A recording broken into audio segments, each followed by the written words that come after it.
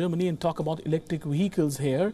The state funding financial incentives in Germany to buy electric cars will no longer be there. They will be brought down and reduced next year. This after an agreement within the governing coalition. Reports said that incentives or premiums that are paid to buyers of electric cars will expire completely once an allocated sum of $2.5 billion is completely spent there. Now, under the plan, premiums for purely electric powered vehicles priced below $40,488 will fall from $6,000 currently to around $4,500 at the beginning of next year and to $3,000 over course of next year.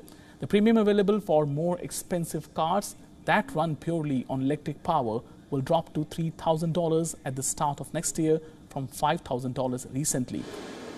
From mid-23, this will only be paid out for vehicles valued at up to $45,000. There is no subsidy for people buying cars at a purchase price of over $65,000.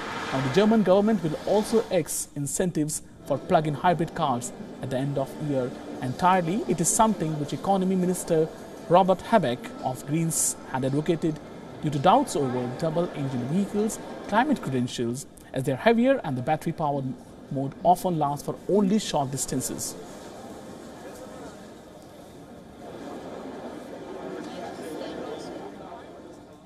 WION now available in your country. Download the app and get all the news on the move.